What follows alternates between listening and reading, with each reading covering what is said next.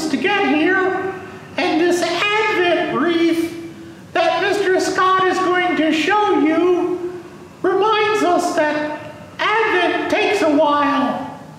Take it over, Miss Jill! Rah! Thanks, Miss Joyce. Always so good to see you, and Mr. Rob. Hey kids, it's good to see you. So today, we're going to start our lesson in the church. How many of you miss this place? Take a look around and remember of the days when we were together. I know I miss all of us being together. With that being said, let's continue to talk about Advent. Know why we are in church today? We're here to talk about this, our Advent wreath. It's beautiful, isn't it? When the candles are lit, it's even more beautiful. Let's talk more about the wreath. So the first thing we notice are the candles. Every year during the Advent season, we light a candle each Sunday. So on the first Sunday in Advent, we light one of the blue candles. The second week, we'll light a second, then the rose-colored, then the fourth blue one, till they're all lit, taking us up to Christmas. The Advent wreath is a tradition that shows the passing of the 4 Sundays leading up to Christmas. Each Sunday when we light a candle, it's followed by a Bible reading or prayer. Once all 4 Sundays have passed and they're all lit, there's still one white candle in the middle. Who can tell me when this candle will be lit? Who said Christmas? You are right. The 4 colored ones are lit first, and then for Christmas, the white one will be lit. Advent wreaths are round, showing us God's everlasting love. Think about the circle. There's no beginning and there's no end. Just like God's love, there's no beginning and no end. He loves us always. The wreath is usually made up of evergreen leaves, just like ours. The evergreen represents eternal life, brought to us by Jesus. The candles show us the light of God coming into the world through the birth of Jesus. After all, that's what Christmas is all about, right? Someone special has a birthday on Christmas Day. Week 1, as we light one candle, it means hope.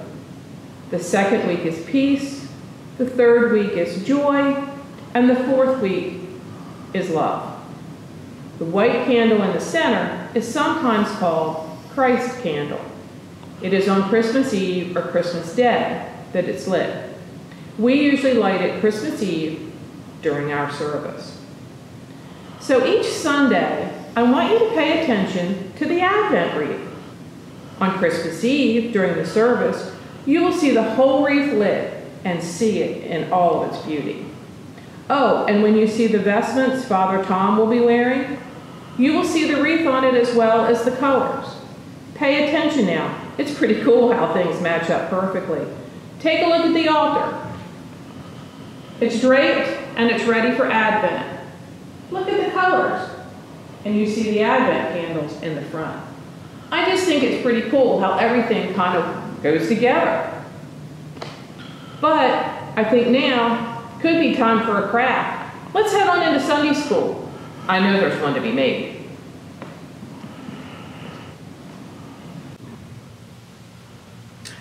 So you all should have received this week's craft.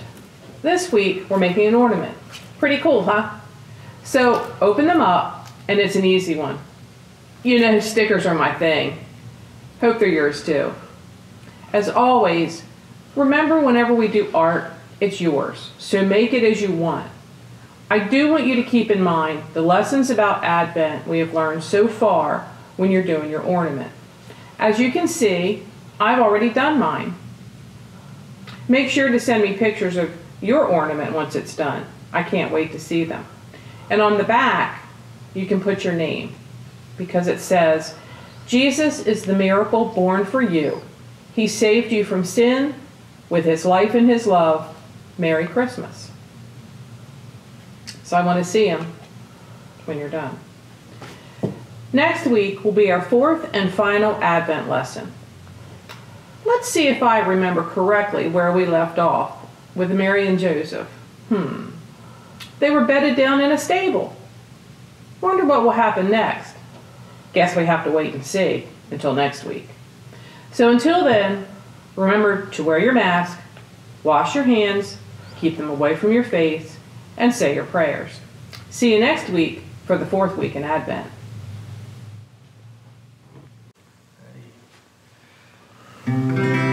This will be a new one for everybody, so we'll try to sing along with us.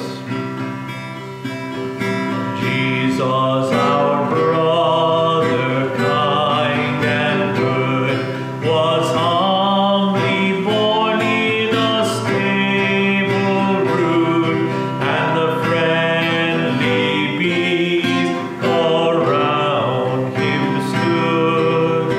Jesus, our brother, kind and good.